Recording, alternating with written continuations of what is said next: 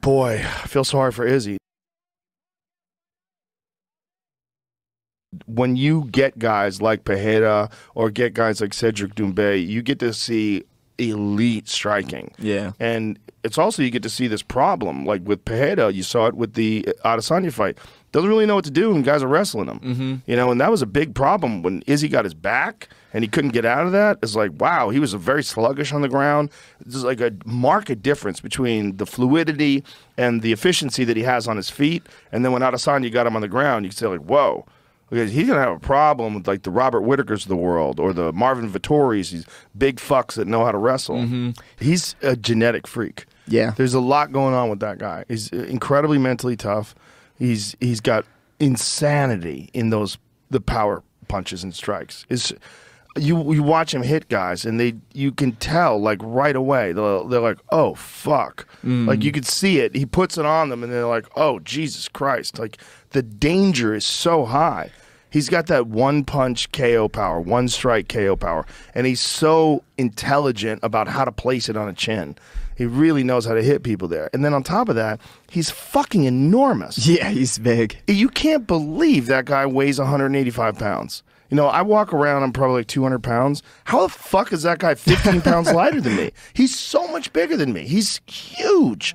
And then you see him get into the cage, he's like 225 when he fights, when he rehydrates, which is just bananas. Seriously. So like I was actually watching Izzy and PEREIRA, the first fight recently, and he has his hands in a spot too where he's almost like hit me. You know? Like, come on, hit me. Yeah, he's almost baiting you. Yeah, because he, you know, like that size of a guy fighting a guy like Israel, that to me is where I like really understand why that fight went the way that it went a little bit, is because when someone that big compared to you is standing there kind of like this and just like marching you down with their hands down, it's a little bit intimidating to just be like, well, do I just like nail this guy? You know, because if he slips and I like don't hit him, he's gonna like chuck and fuck me up. So I think that's a little bit of like a giant advantage for that dude.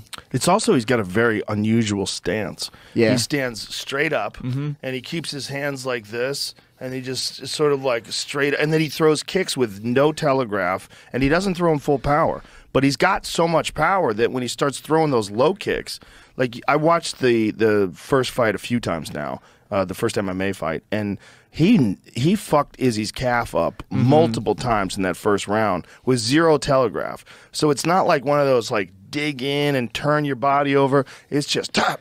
Yep. He's just throw it, and it doesn't come out of anywhere. You're not seeing any reads. Yeah, those are the toughest guys to fight, honestly, the guys that don't telegraph anything. Yeah. You know, you're plenty powerful just having all that adrenaline in you. You don't need to be loading up too much. That said, if you go back and watch the first fight, Izzy was winning that fight. Izzy was winning the grappling exchanges. He took him down, controlled him on the ground, and he was doing great in the striking, rocked him in the first round, had him in real trouble. If that first round is 30 seconds longer, Izzy retains his title. So it's one of those things just like, this is not a mismatch, and it's not like, boy, I feel sorry for Izzy. No, it's like, whoa, how is this going to go down? Yeah. How is this going to go down? And when you got a guy with a mind like Izzy's, where he's so fucking determined and so smart and so laser focused, he thinks he's got the solution.